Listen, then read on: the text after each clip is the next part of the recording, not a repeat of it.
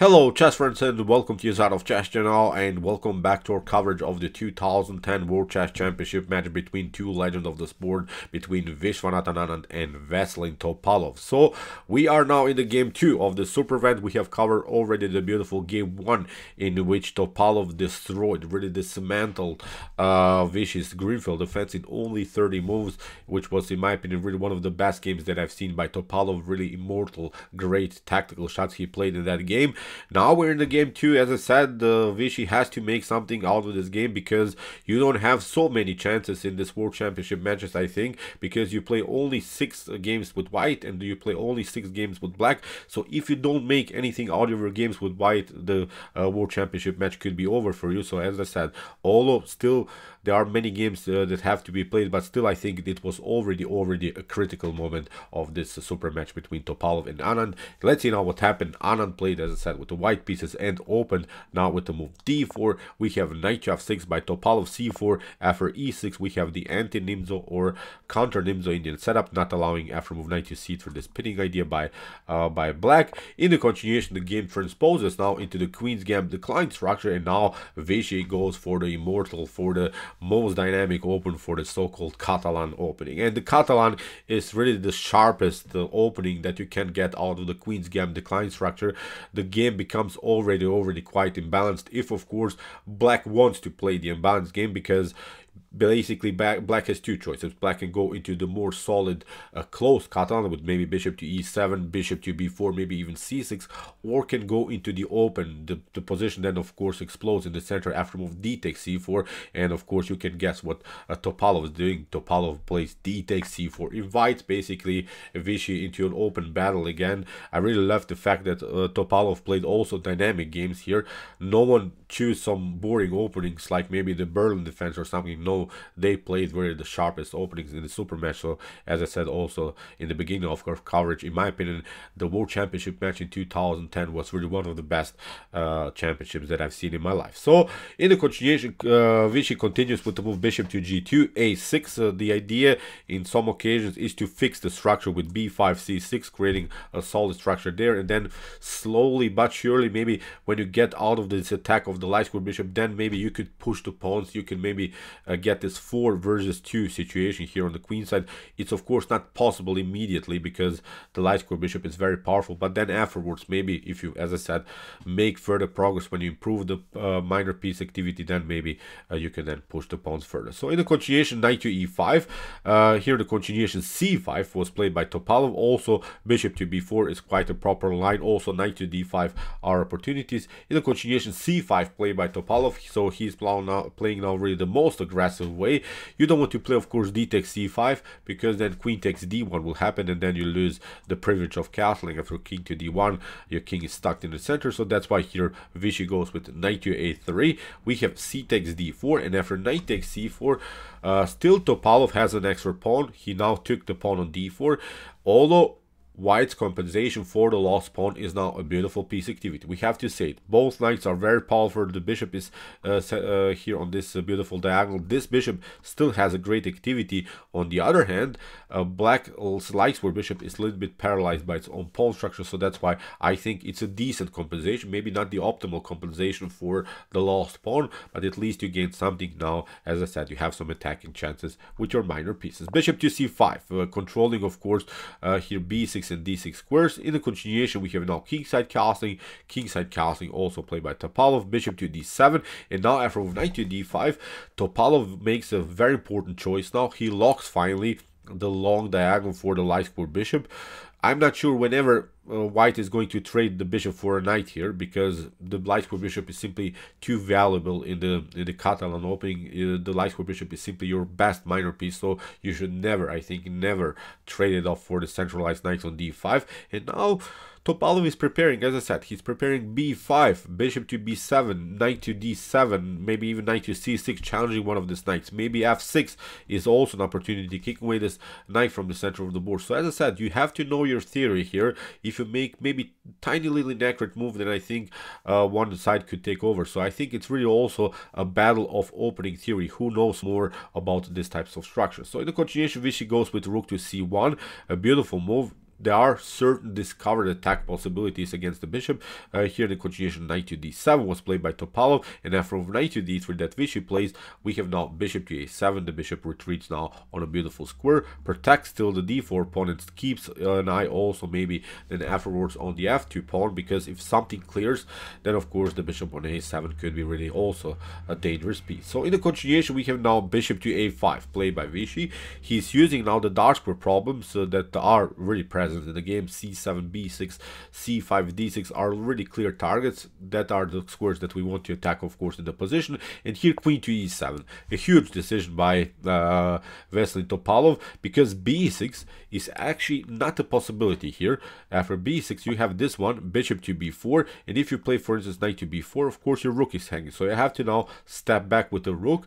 And now you have this one, knight to d6, very, very dangerous. The rook is hanging, the bishop is hanging, so in my opinion this is not a good game anymore for black. If you retreat, of course, with the rook again, we'll play simply the bishop, and then again the rook on f8, or maybe on e7, wherever you go with the rook, it will be taken for sure. So this is not working. So see, b6 would have been really, really tempting, but of course Topalov sensed the blood here. He played now queen to e7, because also bishop to d5 now is not working here for white, because you could maybe try e takes d5, and after bishop to b4 it seems that something went wrong again here in black's position. But after queen to f6 you can pick up the rook, but look at this, d takes c4 comes again with an attack against the knight. Now you can maybe just grab one pawn. If you of course retreat, then we'll still pick up the knight. If you try this one, bishop to g7, king to g7, rook to c4, and look at this, we have three minor pieces against the minor piece and the rook. This should be of course completely winning for black, especially because of the fact that we have still the light square bishop and white lost the light square bishop. So now in the next couple moves we can play b5, maybe bishop to b7, including somehow the queen into the attack, and maybe threaten also some checkmates on g2. So this tactical sequence you see after move queen to e7, bishop to d5, and bishop to b4 is simply not working. So here queen to b3, Vichy continues the pressure on dark squares here. In the continuation we have now rook to b8, queen to a3, a huge decision here by Vichy Anand. He's now trying to simplify the game by trading off the queens, which makes really sense when you think about it harder, because the queen is okay here. It's an active piece here, but it's, I think, the key defender of the square c7, d6. It controls many squares, so that's why Vichy is trying to get rid of the key defender of the square. So now by trading off the queens, then we can use maybe the d6 square, then maybe we can again use our attack on the dark square diagonal with the bishop. So it's, I think, a huge decision, but actually it's, I think, also the correct decision, because after queen to a3 Vichy should have played knight to a3 here, and the game is pretty solid. Although black has an extra pawn, but the c file is also here taken already by white. We have certain opportunities maybe to include somehow these other pieces into the game, so it's not so easy for black to play the game, especially because of this bad bishop that's paralyzed also by its own pawn structure. But Vichy took with the pawn. He played now b takes a3, and he probably didn't want this knight to get here on b4, because in some occasions this knight, it could be very active on the square, but actually this move b takes a3 should have been met here by Veselin Topalov with this move knight to c5. Knight to c5 would, I think, solve many positional problems in white's, pardon me, in black's position. And from knight to c5, what you could do maybe is now again this idea bishop to d5, but even without the queens on the board, still this would be a dangerous position. After e takes d5, look at this, knight to b6 is going to happen. Look at this, knight takes d3, c takes d3, we just step back, and here I think black should be much better, especially because of this beautiful bishop here. Although this knight is powerful, the d3 pawn is weak, so I would really not love to play anymore this game from white's perspective. So see, knight to c5 would have been, I think, this liberating move for Topalov, but instead of this move knight to c5, he played knight to f6, and this is slightly worse because Vichy plays immediately knight to e5. He takes over here. He takes out now a very important square for both of these knights by black. And the problem is now you cannot get your knight back here to d7 because you simply play a rook takes c8, and then for rook takes c8 the knight is falling here on d7. So okay, this were tiny little inaccuracies. Still, this is playable for black. I'm not saying that this is losing because you play knight to f6 instead of knight to c5, but it's really strange how you can make tiny little inaccuracies just by a simple knight moves. Still, the knights are very powerful, but as I said, now in my opinion white regrouped. White has now also some chances, especially because of this powerful knight in the center. So you see also the knight, the most important sequence about this move, knight to c5, is that actually you're challenging this very important knight on d3. So here the continuation after move knight to e5, Topalov went into this line, rook to e8, rook to c2. Vichy is now doubling up the rooks on the c file. We have now b6, and after bishop to d2, bishop to b7, and now a very important move, rook to c1, played by Veselin Anand. And you see now the problem is now you cannot compete on the c file. You have lost the battle on the c file. That's now the main issue, because if you go into this line, rook takes c8, rook takes, bishop takes, now we get this one, and knight to c6 is actually trapping even here the bishop on a7. So this is not working. You see, you cannot compete on the c file. Vichy is down a pawn, but has now a great activity with both of these knights. Both bishops are very dangerous, and the c file attack is causing now, I think here, black already a headache. But this still is playable when it comes to computer relations. If you of course Stockfish engine, you would maybe probably get out of this attack. But I think let's flip the board. Imagine you're playing this kind of a position with the black pieces. How would you really feel? I would not feel so good, because especially on the c file I feel so much pressure. The bishops are really blocked out, they're not controlling anything. So in my opinion, I would really love to play more this game from white's perspective than with the black pieces. So in the continuation, rook to b8, we have now the move f4, bishop to b8, we have now the move a4, trying a5, bishop to a5, maybe getting also the bishop into the game. We have now a5 by Topalov, he's preventing this idea, and now knight to c6 here by Veselin Anand, bishop to c6, and now rook to c6. Look at this, the rook is coming more and more into the game. In the continuation now, h5 played by Topalov, rook to c4, attacking now the pawn on the e4, and now comes maybe even the main mistake now in the game here by Topalov. He played now the move knight to e3. He probably was annoyed by this attack of whites here against the pawn on d4, but knight to e3 is actually not working. What he should have played is maybe knight to g4. If rook takes d4 happens, then we have bishop to a7, and there are certain threats with b5. This would be, I think, very important to defend here for white. I'm not sure how white even should defend this position. Even if you get the king out, even if you get the rook out, still a knight on f2 is going to happen. So I really left more this move knight to g4.